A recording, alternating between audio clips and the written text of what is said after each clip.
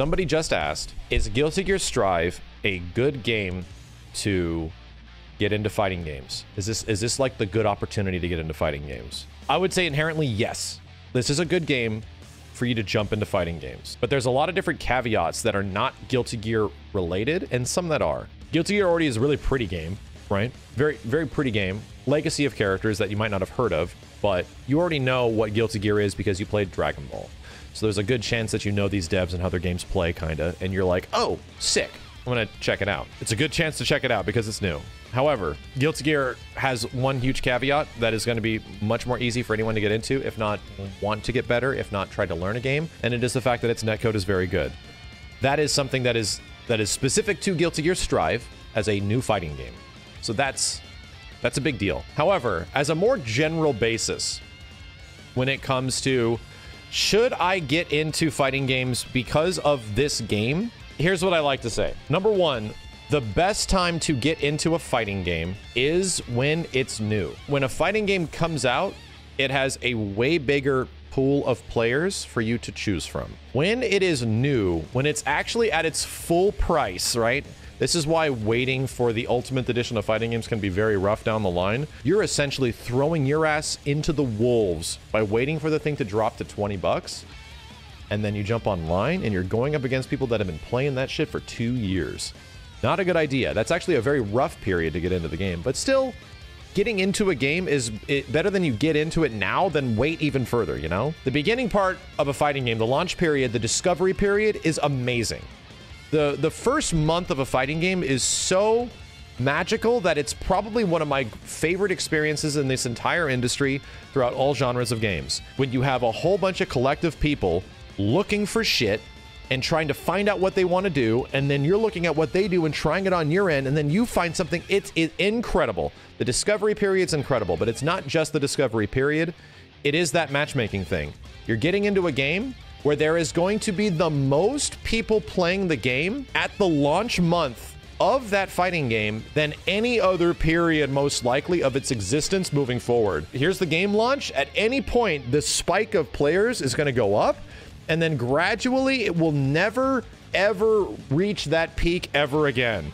Ever again. It might bump up when some new updates come out here and there if something gets patched and things like that, for sure. But this spike at the start, same thing with every launch of a game at the beginning, it's incredibly huge. That's more important for fighting games because nobody's good. There's gonna be a lot of people that are good because they played the betas, but the majority of people that are gonna be playing Guilty Gear Strive at launch are going to be populating these matches where you have a chance to learn. You're not going to get blown up by people. You have a chance of pairing up with other people that is in a similar skill level of yours. And that is one of the biggest deterring factors of all fighting games for people that want to get into them. Very much like a throw them to the wolves arcade days sort of thing where it's like, you better come with a pocket full of quarters because you are going to get destroyed by everyone in this arcade until you eventually put $100 into this machine and now you're good at it, you know? People don't have the patience for that shit anymore. People just don't have the patience, right? You just don't give a shit to do this. I just want to run in and have fun. This is the perfect opportunity to have fun. And Guilty Gear's a game now where there is more people playing Guilty Gear than ever before. Guilty Gear Strive is literally perfect. We also just had an opportunity with like Virtua Fighter. And why do you think everyone's enjoying Virtua Fighter right now? It doesn't even have great netcode, right? But a lot of people are really having fun with VF, not just because it's free, because there's so many people that don't know what the fuck they're doing in Virtua Fighter. Virtua Fighter hasn't been a thing for 10, 15 years. Barely anybody knows what they're doing. So everyone's learning with each other right now. And you have the VF heads that are trying to help everybody out because they're just super fucking amped that anyone's playing their game. And now you're seeing this sort of like, oh wow, 3D gaming like renaissance. Like everyone's kind of playing VF and enjoying it right now. That's really cool. That's the same kind of thing that's happening with Guilty Gear. Except Guilty Gear doesn't have a huge cumbersome element. The netcode is actually good. You can play people across the world. You can match people that might be of your same skill level from Brazil to like the UK, and it might not run like total shite. So number one, most important element, a fighting game is new is the best time for you to get into it.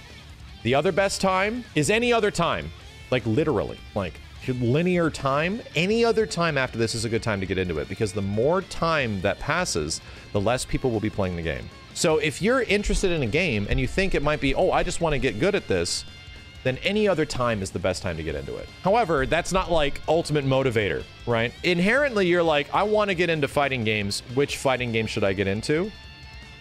Here's the big gimmick. If I tell you, you should just go play this game because it has people, right? You should just go play this game because it's popular. You should play this game because it's the most feature rich. You should play this game because its lobby system is great. You should play this game because it's a tag team game. You should play this game because it's a footsie game. Everyone's gonna have their recommendations of what you think people should do. Here's what I say. The best fighting game you should play is the one that looks sick to you. You need to be motivated. If somebody else tells you, this game is the pinnacle of fighting games, it teaches you all the fundamentals, and you're going to have a great time. And then you jump into it, and it has no characters you like, and you're having a tough time figuring it out, and you're just sort of miffed by its online, and you're just like, you're done. Bam, you're done. You've lost motivation to play. You need to have a reason, right? There needs to be something to drive you. Like, for me, I'll give any fighting game a chance, but it needs to give me a reason to come back and want to keep playing it. It just does. And that's why I stick with some games, and, you know, I just might only play a game for like a month or a few weeks or a couple days or something like that. I just don't have a drive to go back and want to get better. I can speak from myself as well as anybody else that's a casual. If you see something and you think it looks sick and you want to go out and do that, that's what got me into Third Strike. That's what made me eventually play the fighting games that I played more than any fighting game ever. Those are the things that you should be focusing on. If you just see a game that has some really dope shit or great characters and you want to do it, that's motivation enough. That's your game. Bam. If you want to do crazy footstooling with Kirby or whatever the fuck, if you want to do a sex kick with Falco, I don't know what the hell Smash shit is, but if that's your motivation and those are your characters, bam, there you go. You have a reason, you have a goal and an accomplishment to build towards, you know? That's what's missing from a lot of understanding. That's what people need. People need a reason for me to come back and want to get beat up, if not find better competition and find good opponents, if not make friendships, or you are like connected to your character, or you find characters to get connected to. Like I said, some people can play fighting games that are literally grayscale characters, you know, dive and kick, right? Or it's just like, this is the game, it's you're either gonna love it or you're not gonna like it, right? For me, you need reasons. Like a game's hook will make me want to check it out, like Dive Kick or something with its crazy single hit kill, but sticking with it and trying to get better at it is as a motivator thing. And some fighting games have better motivators than others. They have bigger rosters, they have better music, they have better single player modes. Some people will go through a single player mode of a fighting game, think it's really cool, and want to actually get good at the game itself. So all I'll say is the best time to get into a fighting game is definitely when it's brand new.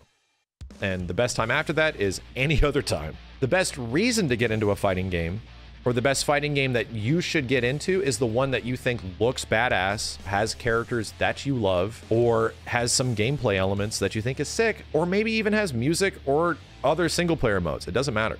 Like, if you have a reason to want to go back and get better, that's all you need. Then you'll have your game. I think finding your reason to invest into a fighting game is the most important part. And if you just want me to tell you, just tell me what I should play. Someone did have that suggestion, and I appreciate the honesty of that. I don't want to think about it. Just tell me what I should play. Go play Guilty Gear. It has great netcode. There's going to be a lot of people playing it.